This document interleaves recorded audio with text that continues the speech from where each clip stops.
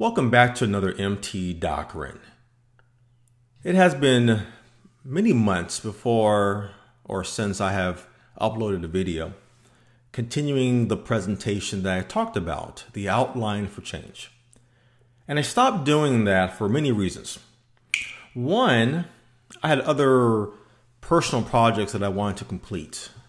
I wanted to make an iPhone app, finish a book, those sort of things. And I accomplished all of that, and I'm very proud of myself. And I'm finishing other projects that I'm passionate about. And the reality was, I was doing these videos, and I was saying to myself, I'm not getting a lot of subscribers, and I'm not getting a lot of views. So why am I putting so much extra effort into creating or finishing these videos? That's what I was thinking to myself. And I said, well, let me just put a hold on this, finish the things that I'm really passionate about, and I will come back to this. Because I do care about the MT Doctrine. And during those months off, I started to reflect on, well, a lot of things has happened since the last time I did my recordings for this. A lot of bad things happened. Basically, everything that I have talked about so far in the videos on my channel, they are still solid in terms of the facts of why we are aggressive animals and the acts of human aggression. So basically, I spent an hour and a half tonight preparing the next set of videos that I want to give to you guys. I mean, I got everything all worked out. I was going to talk about the human formula very quickly, acts of human aggression, talk about the different group IDs, talk about the human mindset, that some of us are active mindsets or passive mindsets. Then I was going to talk about the different crime categories and what is considered as certain type of crimes, high, medium, and low, crimes committed by middle class, upper class, and I was going to give you my general laws based on a baseline that we should be following in this country, followed by different articles based on freedom of expression, education, common sense clause, medical, everything. I had it all worked out. I spent an hour and a half doing all of this.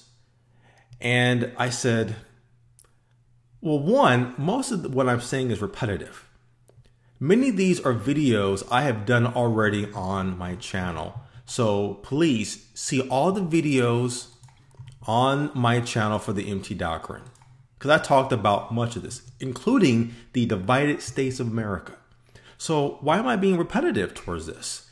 Watch the videos on my channel, like them, subscribe, and share that you like this kind of content that I'm presenting here. So I said, well, what's number two then? What do I do now with the channel and moving forward? So I said, let me forget about this hour and a half of what I wasted my time on doing a duplicate slides, and let me get down to the meat of it. Because everything that I completed here, it came down to a very simple kind of understanding. And that understanding for me really kind of came together when you hear about things about the racism in this country, in the United States of America. When you hear about things about Dylann Roof and about Confederate flags and heritage and conservatives and all this stuff, it comes down to a very simple concept. And that's what I have been looking for a very, very long time. So I'm going to share with you exactly what all this comes down to. Now, I know I probably said this so many times, and I apologize. But the reality is, all of us right now, we are looking for answers. Now, all of us have a particular event that has happened in our life. Okay? Not in our life, probably in the news. Let me be fair.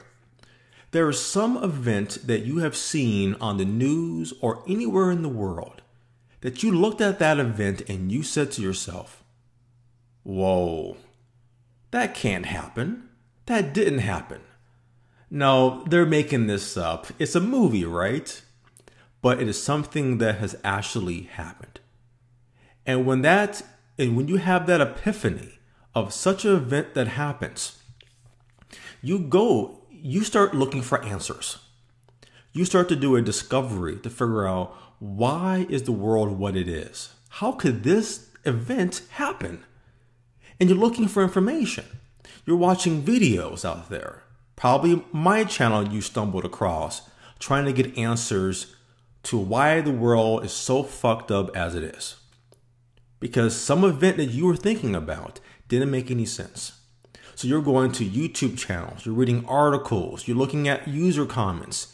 And when you start liking some of the content, then you explore further to get more information to help you deal with the world that you live in so you can continue on. Now, I said something about this numerous times in different wording, I'm guessing, or maybe the same wording, I don't know. But information that could help you to make sense of the world that you live in. So for me, the event that has been piercing to me personally was Sandy Hook. I looked at Sandy Hook because at the time I had kids. Sorry, not making any sense here. Let's try this one more time. When Sandy Hook happened, I had children that was that exact same age as the kids that were killed. I mean, the exact same age. So you had this mentally disturbed person which had access to guns because his mother had guns. He shot his mother in the face. Then he brought enough guns and ammunition to kill everybody in the school, which is obviously predominantly children. He was going to kill everybody in that school because of his mental problems. And he killed children and faculty members. All of that happened. And the aftermath from that was there was no gun policy that was really enforced. And you had all these pro-gun people talking about, oh, my guns, don't take my guns away. Damn you, my guns are important. And they're running to the grocery store, the Walmarts, whatever, I don't give a shit. They're running to the stores to buy more ammunition, probably because they knew that gun control stuff was going to happen. And I looked at that going, this can't be the world that I live in. How people could be so inconsiderate, have no empathy. And even for pro-gun people, that they couldn't step back and look at the situation and say, this isn't right.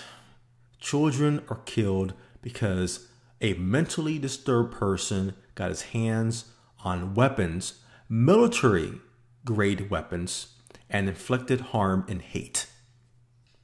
That can't happen in this world, right? Come on. That's stuff you hear about in the movies, right? Nope, that happened in real life. And that really was why I created the human formula on my channel. I spent a lot of time analyzing, trying to make sense of it, and I did make sense of it. And I'm very proud of the human formula because when it came down to the bottom line of the world that I live in, it does come down to the human formula, the virtual worlds, the filters, is all of that. That is dead on perfect. So, I'm going to provide you guys more information very quickly of what all this comes down to, and it is based on the human formula. I'll even provide you some examples. But this is the particular concept that I have figured out many months ago, and is what I use to get through the day or through the news that I see. So with Charleston, North Carolina, with a hate crime. A kid confused walks into a church. He sits there during Bible class or something. He listens there for about an hour and he inflicts harm, killing people. I'm sure many of you right now, that is your event right now. That kind of stuff doesn't happen anymore. Everybody's free. There's no slavery anymore.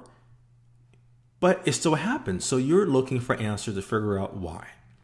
And if you're here because of you trying to find out answers in the world, then I recommend you guys to check out the video that I have on my channel, which is the Human Formula. It's a 4-part series.